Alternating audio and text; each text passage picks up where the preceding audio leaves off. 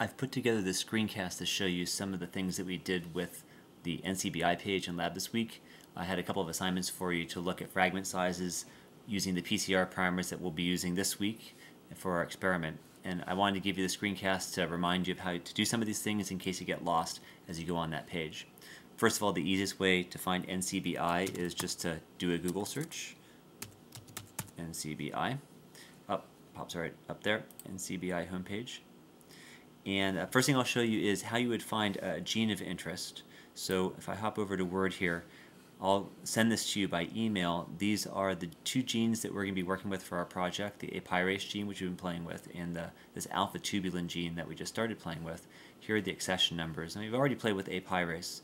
So I'm going to go ahead and copy the accession number for the tubulin gene, come over to the NCBI page, and paste it in, and I'm going to search all databases for this tubulin gene accession number. And I have some literature that pops up, and I have one nucleotide record, which is what we want. And here it is, Pisum sativum alpha-tubulin. This is one of the two genes that we're going to use for our project. And if we come down here, we have the protein sequence, we have the nucleotide sequence. Now I can cut and paste this nucleotide sequence if I want it for something else. Once again, if you want to get rid of all these numbers on the left hand side, click on FASTA format, and that gets rid of all the numbers. And this is what we did in lab this week to copy and paste this sequence to use it in a blast search to find similar sequences. And we've already done that. So what I want to show you is how you would take the primer sequences that I showed you in lab and use those primers in a blast search to find where they would fall within this gene sequence to figure out the fragment size. Now some of you in lab were copying and pasting the sequence into a Word document and using the find feature in Word to find your primers, and you can do that, but let me show you how you would use NCBI to do that.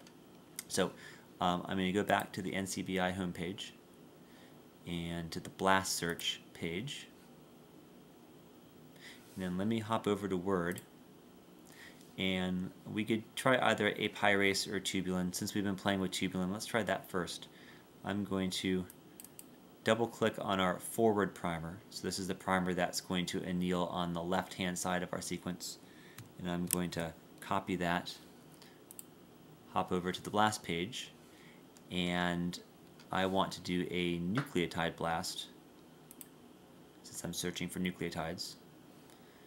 Where it says enter accession number or FASTA sequence, I'm going to paste in the primer sequence from that Word document.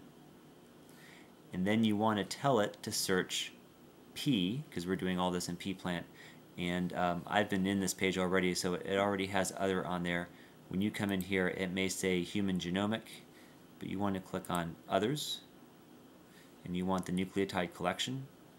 And for organism, you want to start typing in Pisum, and it'll give you Pisum sativum as an option. So we'll click on that.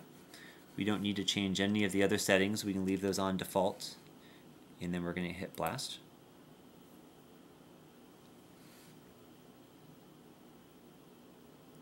And then wait.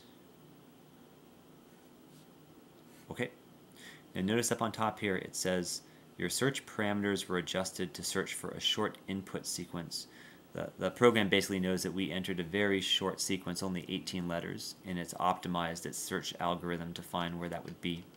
And you've seen these before.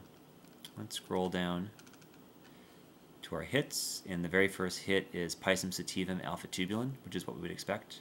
One thing I didn't show you in lab, if you click on the score for that hit, they'll pop you down to the alignment. Now, here's where you'd figure out where in the tubulin sequence the primer anneals. So here's the hit for alpha-tubulin.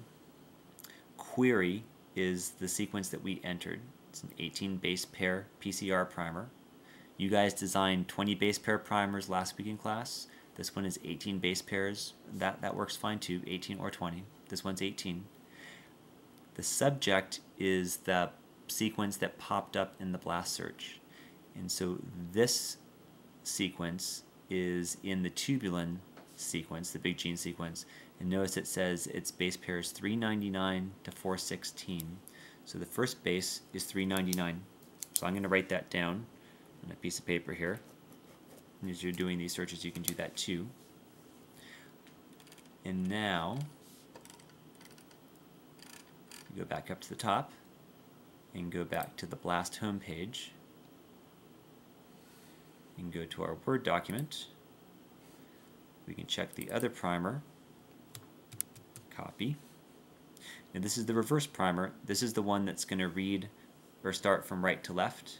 So this sequence that is highlighted in blue on my screen is the reverse complement of what you would see in that big FASTA format printout of the alpha-tubulin gene that we saw when we searched using the accession number.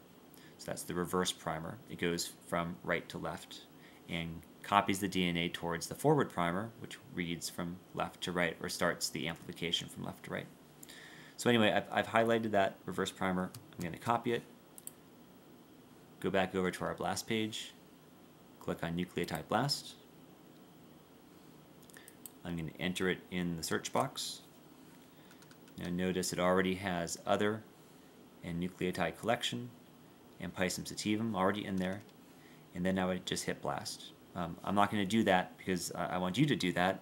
And once again, when you've done that, go down to that first hit, which will hopefully be, once again, the tubulin gene, and look for the base pair numbers that this primer anneals to. The first primer started at base 399. Look to see where this primer anneals and take that largest number, and that's going to be on the far right side of the gene. And now you know that the PCR fragment that's going to be produced stretches from base pair 399 to wherever this primer anneals. So that's how you would find the fragment for tubulin that you're going to make. You can do the exact same thing with the apirase primers in this Word document, these right here, to figure out where they anneal and how large that fragment would be. And then the primers that you design for apirase, of course, you can just look on your sheet of paper and figure out what the stretch is between those. So that's how you would use tubulin to look for the size of the fragments produced by these primers, and actually to test the primers to make sure that they anneal to the gene that they should be annealing to. And at least in the case of this first tubulin primer, that worked. And you can check the other ones as well. So as you do this, if you have any questions, email me. I'm also going to email you a mystery gene. I'm going to give you a Pisum sativum sequence that, and I'm not going to tell you what it is, and I want you to use a BLAST search. Once again, just enter it right in this window here, search against Pisum sativum, and I'll give you a mystery gene sequence that you can check and use BLAST to tell you what gene it came from. So good luck, and I'll see you on Wednesday.